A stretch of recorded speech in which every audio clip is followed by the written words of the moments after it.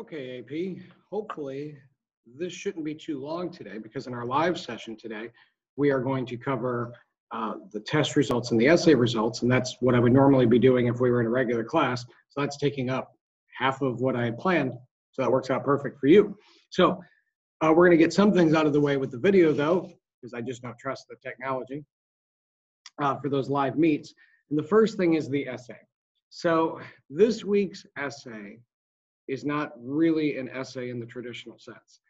I told you that we're going to introduce you to these different styles of essays. This unit's essay is actually a list of 30 terms, and that is not something that they do on the AP exam, but it is something that I have picked up from about 15 years ago. I picked up from some other really good AP teachers that said it really showed students a different way to study and get ready for tests. And since a lot of times after the first test that you have to take without notes, it's a struggle, I thought this is a good time to introduce this. So we will do terms one time per quarter. It is not a format on the test, but it is a good study guide. There is one more type of essay format. You had the short answer in Unit 1. You had the typical, which is by far the most common in Unit 2, just a prompt. And then we're eventually going to learn, I think 2 units from now, about the DBQ, the toughest one. But the DBQ is so tough, I'm going to give you like an easy DBQ, then a next quarter, a medium DBQ, and then eventually by third or fourth quarter, you'll have, I'll just steal one of the AP College Board's DBQs legally, of course, and give you that. So how do terms work? You have 30 people or events from the chapter. That's what your document will show. So I'm going to tell you right off the bat that some people love terms because you can do it in piecemeal. You know, you could say, oh, I've got time to do 5 before I go do this other thing or whatever. And some people hate it because it is tedious. You know, when you're writing a good essay, you get into a groove and then it just kind of goes fast. There's no groove to get into for terms. So you are just literally going to define or explain who these people are. It does need to be in a complete sentence. One sentence, if really, well crafted, will do it. It's certainly going to be a compound sentence. Some people will need to write a couple of sentences, but let me tell you what is required for each thing. So, me and my near vision here, or farsightedness. Nationality, if it's a person, we need their nationality, profession, and significance. So if somebody is a British general, then you say, I mean, you could be concise and say, this person was a British general who is most well known for, and then this major event, this big victory, or this big loss. Or it is, he is the French explorer. So I need the nationality, and I need the profession, and then the thing that they're known for. Oh, he's the French explorer who discovered whatever. So for people, again, nationality, profession, significance. That can be done in one well-crafted sentence. If it's an event, it's what is the event, obviously, and the significance of that event. So you wouldn't just say, there's a couple things that are just like, define this. You wouldn't just say, oh, rack renting, definition is this. You say why it's significant to this particular chapter. There are some things that you could say, oh, that depends on the context. They could be, a person could be significant for, you don't have this, but say Ben Franklin. If you had Ben Franklin, it would be in the context of the time period we're talking about here. You wouldn't say, oh, in this chapter, oh, he was very important in negotiations with France during the Revolution. We're not talking about the Revolution yet. So you stick to the time period that we're talking about. The only other big thing that I will tell you is that I want it in your own words. So, you can use whatever sources you want, but I'm going to have a pretty good idea if you use the textbook solely. Now, if you do use the textbook, which is fine, that's what the textbook is for, put it in your own words. And if you cannot put it in your own words, then just directly quote it. Because if you directly quote it and then put in parentheses, Bailey, page 73 or whatever, that's fine, because you're not trying to pull anything over on me when you do that. If you want to use another website, that's fine. But very famously, there's a description of one of the explorers where they call him intrepid. Okay, so that's an adjective that I think a lot of you might be familiar with, but some people invariably are not familiar with.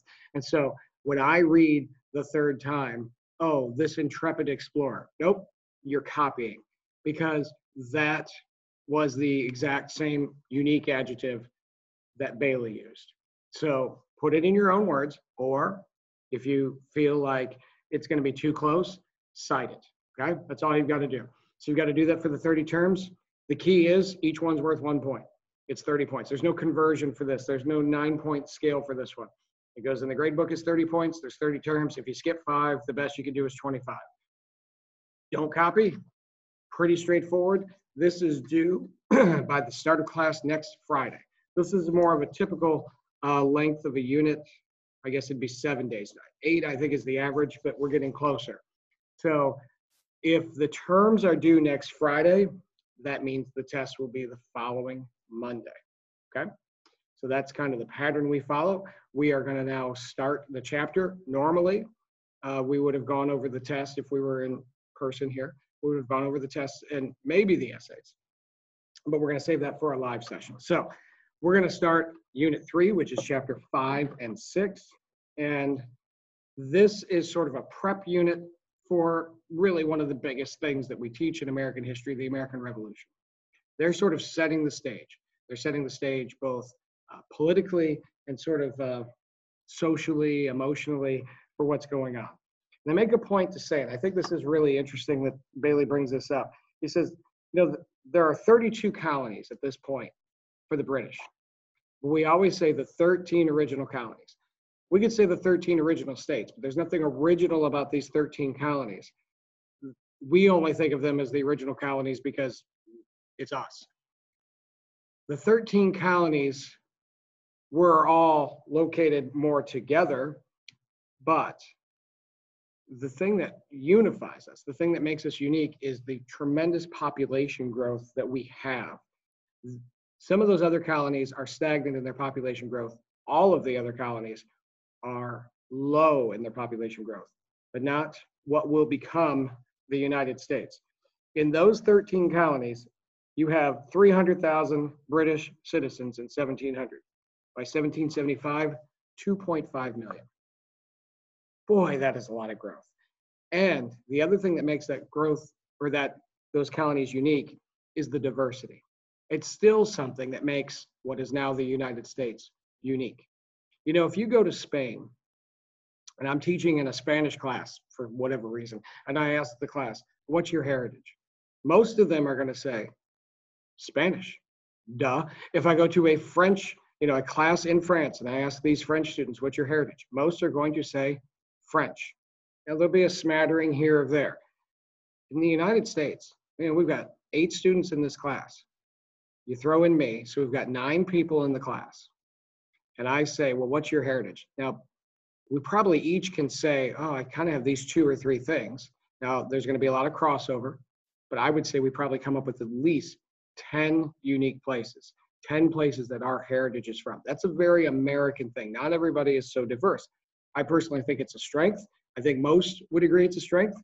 And this is starting way back at the beginning of our country. So they want to give you sort of a look at what's going on, sort of, socially and culturally. What is our makeup? We do speak at this time in the, before the revolution, we're talking about mostly English speakers, but we are talking about pretty large percentage groups of minorities. So for example, Germans make up 6%. Germans make up 6%, are very common in Pennsylvania, so common that street signs were printed in German and English. So you still hear people today who are upset that maybe, for example, sometimes things are presented in English and Spanish. This is not unique to this time in American history. Because we are a nation of immigrants, we just have these phases where this group is prominent or that group is prominent. And so until that transition is made, you print things in 2 languages. It's not unique. German settlements were so common in Pennsylvania that one particular area, which people still call it this, was that area was called, the Pennsylvania Dutch. And you go, well, how is German Dutch? It's not. It's because even then we were culturally ignorant sometimes.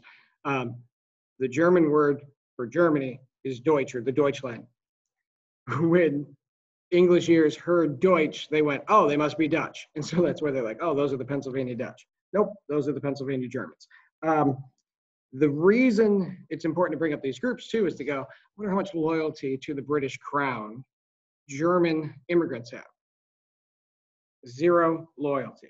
Okay, Scots-Irish that aren't really Irish. They're Scots. They're Scottish people that the British don't like and are bouncing around here or there. They make up 7% of the country. Boy, do the Scots-Irish, they not only don't have any loyalty to the British Crown, they don't like the British Crown. And so that's a pretty big group.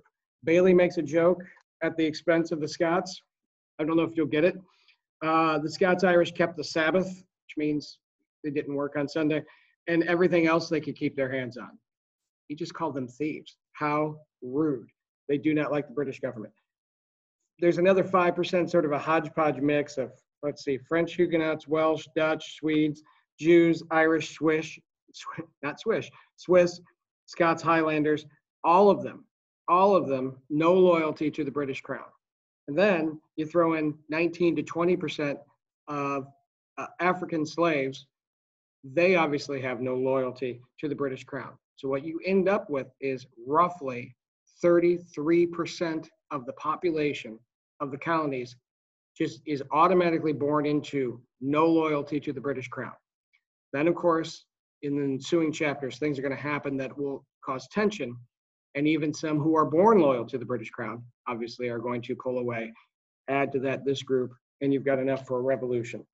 As far as diversity regionally, the South, on the one hand, has 90% of all of the what would become African Americans. Now, other than that 90%, they're very non-diverse. But that chunk of African Americans, it's a pretty big chunk. The least diverse region would have been New England, because they came over as English families and they had lots of children, and that they're very English in their stock. The most diverse, if we're not counting slaves, because of the forced nature of that, would be like Pennsylvania, where they were so open-minded and said, oh, come on in here. So it is a very diverse population at that time. Now, sort of end today, because again, the first day of the chapter is almost always just an intro, because we're usually spending time reviewing, setting up the next essay. I thought I'd go over some stats today about the United States, some just demographics, because I'm curious if you know your own country very well. Now, I've looked these up over the last few years, and some are as old as, boy, some might be as old as 8 years ago, and some are as new as last year. But it gives you the basic idea of the United States. Life expectancy then in New England was 70. Today, it is 78, 75 for men, 81 for women. There's a lot of jokes there. Women, you're stronger, you're tougher. We all know that. My grandpa used to like to tell the joke, you know why women live longer than men? Because men live with women. That's kind of funny, but women, you live longer, so you get the last laugh. Average age. This is amazing to me. If we go to the colonies, the average age was 16. What? That's insane. I don't know if there's a nation in the world right now that has such a low average age. The colonies were so young. They were having so many children. As Bailey would say, they were peopling at such an incredible rate. Have an average age of 16. Today, the average age is 37. That sounds more natural to me. If your life expectancy is, somewhere in the 70s, 37 to 40 sounds about right. Ohio, it's a little bit older, 38. The oldest state is Maine, 42. The youngest state is Utah, 29. Because of I think Utah is 85% Mormon, which we'll get to later. There's a religious element to children. I believe it is still encouraged to have as many children as you can responsibly take care of. So that would explain that youthful age. Here's some gross stats we don't have for the colonies, but we have for today. The average viewing time of TV. the average American watches 4 hours and 35 minutes of TV a day. Blown away by that. They must count when the TV's on. Because I know, like, my wife will, if she's working in the kitchen, she'll have the TV on, but she's not watching it. It'll be like on the news and, but I don't know. That's what they say. 25% of Americans say they did not read a single book last year. Insane, but I might believe it. Population. Sometimes you guys are really bad at this stuff. I don't know if you know how many people we have. I've heard some silly estimates before. We have 325 million people in the country, give or take. Now, we have a census in 2020, so we should have a better idea, but right around 325 million people. That puts us at, for example, China's right around 1.2 billion. So we're the biggest country in the world. Geography-wise, we're one of the biggest countries in the world. Population, we're not a small country by any stretch, but we are by no means the biggest. India is 1 or 1.1 billion, for example, so we're not the biggest nation by any stretch. 23% of our nation is under 18, 14% is over 65. Females make up about 51% of the population because they live longer. These throw people off. This is very interesting to me. There's some studies out there that say that we are not good at guessing what percentage of our population is what, because we just assume where we live is reflective of the nation. So I find that very, very interesting. My children went to school in Norwalk, where you have a larger Hispanic population. So Hispanic population in the United States is 17%. That's pretty big, but my kids estimated it at like 30. If I said, oh, what percentage of America do you think is this? And they said, oh, I don't know, 30%. And that's funny, because when I ask my students in class in Sandusky, they have a tendency to say, I don't know, 5 or 10%, because we all sort of think the world looks like our community, and our community may, obviously is going to be different in each part of the country. So African American population, 13.2%. Native American population, 1.2%. Asian, 5.3%. Pacific Islander, 0.2%. So let's see, Caucasian, 62.6%. Foreign born, 13%. Language other than English spoken at home, about 20%. And that's over different time periods. That's been fairly consistent. It's just what language seems to change. Median household income, so altogether, 53,000. Below the poverty level, about 15%. Number of TVs in your house, 54% have 3 or more. Insane. But so do we, so whatever. Number of devices that can access the internet, let's see, 90% of us have 3 or more devices that can access the internet. This is never going to be on the test. This is just to give you a snapshot of America. I just find this amazing. What percentage of marriages end in divorce? I mean, I just got on a statistic rant and just found this fascinating. 50%. I think most of us knew that. What percentage of second marriages end in divorce? For some reason, I thought this would be lower in my head. It's higher. It's 67%. What percentage of third marriages end in divorce? Again, I thought, man, you're going to know. You're going to know, you know exactly what pitfalls to watch out for. Nope, 74% of third marriages end in divorce. Wow. What year you get married, like your age, that was very low early on in our country's history, and it has been on the rise ever since. Even you go back 26 years ago when I got married at 23 maybe, and very typical. Like all my friends were getting married between, say, 22 and 25. Today, the average age is 29. So that is definitely going up in that direction, where it used to be not uncommon at all to get married right after high school. So those are some interesting stats for you to ponder.